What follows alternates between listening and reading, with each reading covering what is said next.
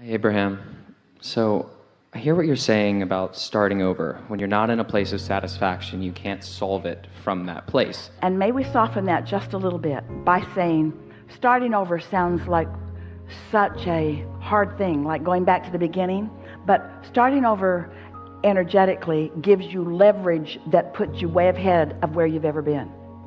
So it's like saying, I'm starting over by tapping in to the leverage that will put me way ahead of where I've ever been. Starting over vibrationally puts you light years ahead of what you've been doing with action. So get this starting over into perspective. It's not like starting over. And that's what we were meaning to say to that man who'd lost all of his money. We want him to start over and cash in his vibrational chips and discover that he's way ahead in terms of prosperity, ahead of where he'd ever been in terms of what he'd managed to amass. Just wanted to get that in there. Okay, thank you. I'm having relationship difficulties at the moment, and so far in the conversation today, it's been very much so starting over with that relationship in mind. Yeah. And so how do you know when the relationship is no longer serving you? Here is the way we would approach it. So what you've been attempting hasn't really soothed it. It's like that rut that we're talking about, where you feel a little better and then off you go again, and you feel better and then worse and better and then worse, better and worse. But that's because you haven't really gone to the starting place. So if you go to that starting place and you know you're detached, you know you are because you've felt it. You felt the numbness, you felt the detachment, you've felt the motion of your body. You know that your source is communicating with your cells. You're feeling the ripples in your body. You've got physical symptoms that let you know that. And thoughts are occurring to you and you're feeling satisfaction. And so you're doing that, and you're doing that, and you're doing that, and you're doing that. If nothing changes over here, then let it go. But in almost every case, something changes over here once you make the change over here. Now, sometimes people have come together without really being in touch with who they are. But when you have really fallen in love, you are tuned in, tapped in, turned on. In other words, that's what that feeling of falling in love is. Unless it's just somebody help pay the rent, and that's a whole other deal. Is it possible to feel that love if you're an ocean away? We're not even only an ocean away.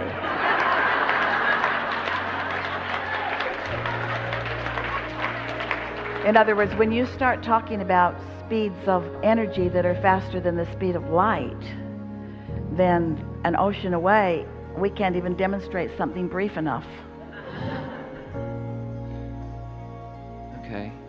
But I just don't be an ocean away from your inner being. Inner being, you're an ocean away. No, it's just that negative thought away. That's all it is. Just that one negative thought.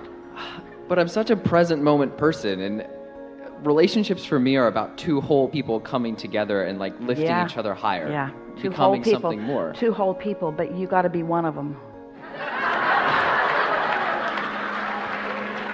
You can only be in charge of one of them.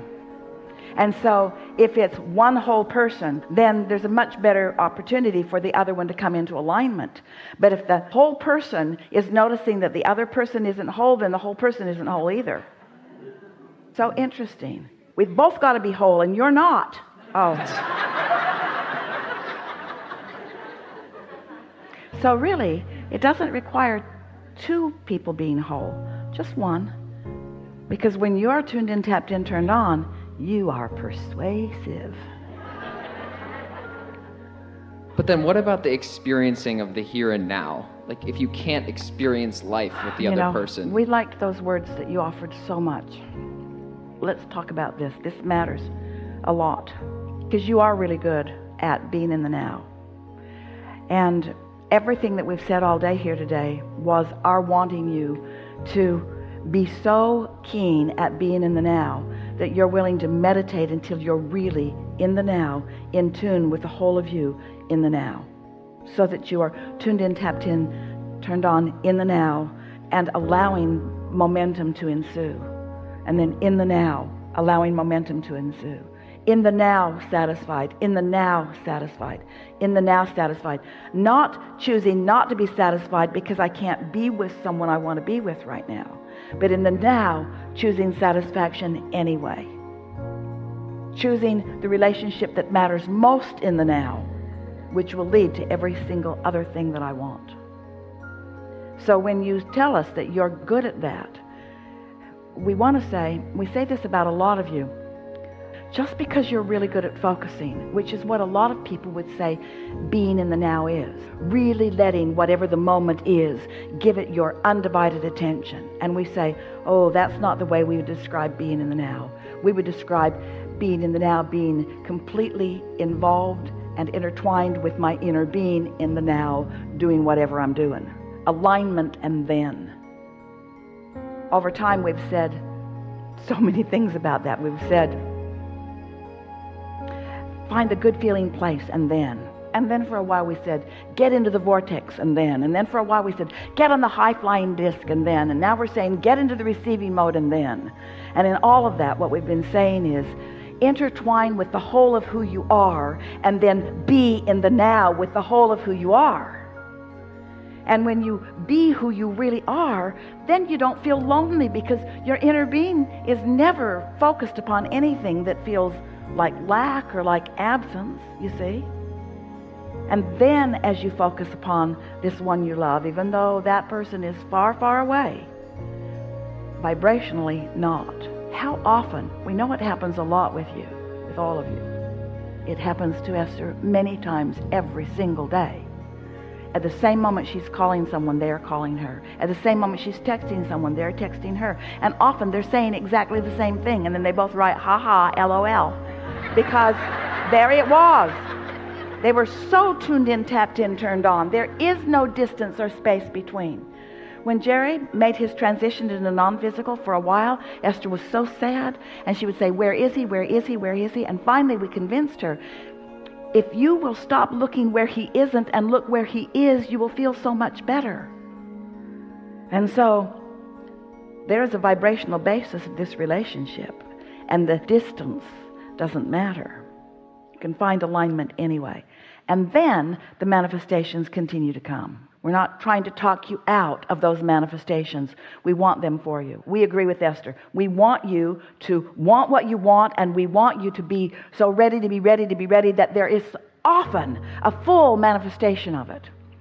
But you just can't get there from there. You can't get to a satisfied place from a place of lonely, any more than you can set your radio dial on 101 FM and hear what's being broadcast on 98.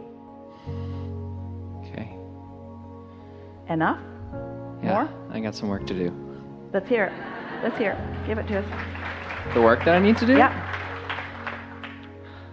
I just need to get better in touch with who I am. I don't feel like the one... I like to think that I'm the one that's whole. I'm looking forward to getting in better touch with who I am. And when I'm there, I know it.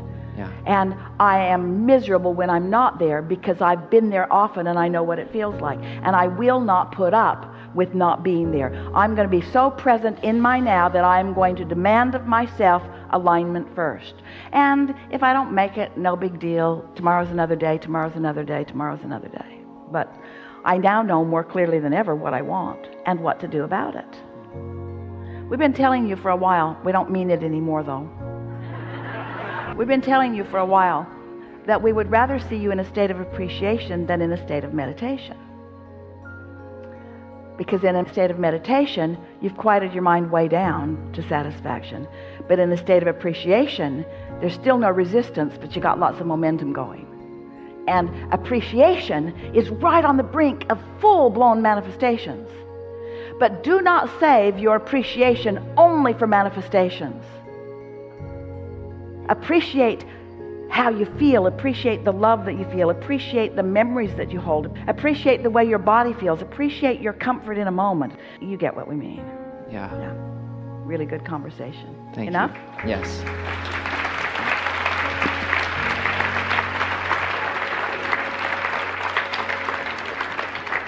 How you doing? Feeling good?